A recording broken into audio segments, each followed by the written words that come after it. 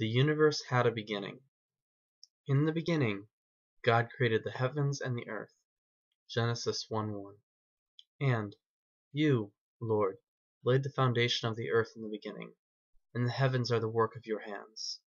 Hebrews 1:10. God the Father speaking to God the Son. Until the 20th century, it was believed by secular scientists that the universe had been eternal, having no beginning or end. The idea that the universe had a beginning was resisted almost as fervently as intelligent design is today, and was considered extremely offensive.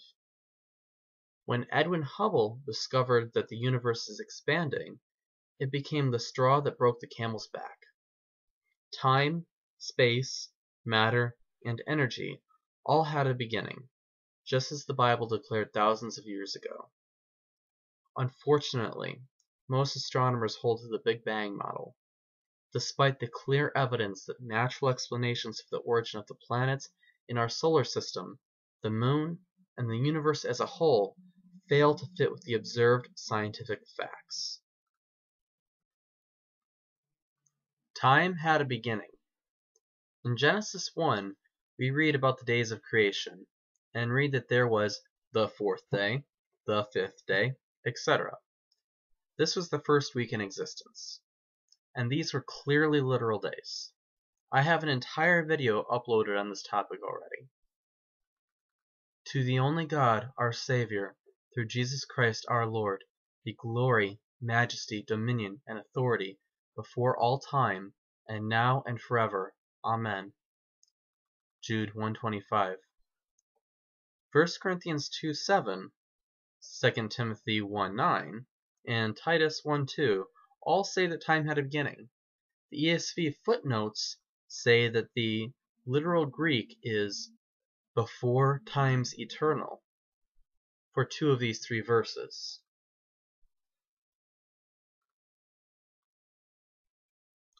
The earth is round. It is he who sits above the circle of the earth, and its inhabitants are like grasshoppers, who stretches out the heavens like a curtain, and spreads them out like a tent to dwell in. Isaiah 40, verse 22. It is interesting that in one verse we read both that the earth is round and that the universe is expanding. Please note that it was not until Edwin Hubble looked through the telescope in the 20th century that we knew that the universe was expanding. Anyway, back to the spherical earth. There are several verses in scripture that when put together seem to indicate a spherical earth. He has inscribed a circle on the face of the waters, at the boundary between light and darkness. Job 26:10. The fact that the horizon was described as being a circle on the face of the earth, separating light and darkness, indicates that this is describing a spherical earth. I tell you, in that night there will be two in one bed. One will be taken and the other left. There will be two women grinding together. One will be taken and the other left. Luke 17:34-36. In the beginning, God created the heavens and the earth. The earth was formless and void, and darkness was over the surface of the deep, and the Spirit of God was moving over the surface of the waters. Then God said, "Let there be light," and there was light. God saw that the light was good, and God separated the light from the darkness. God called the light day, and the darkness he called night. And there was evening and there was morning, one day. Genesis 1:1-5. NASB. Here we have two different scripture passages. One describing that God physically separated light from darkness, calling the light day and the darkness night.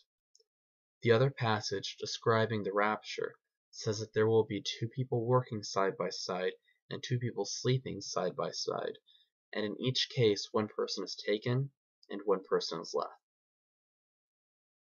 Both scriptures imply that day and night happen at the same time.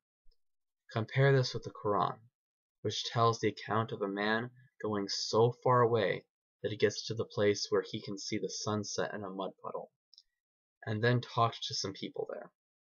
He also goes to the place where the sun rises. Surah 18:84 through 92.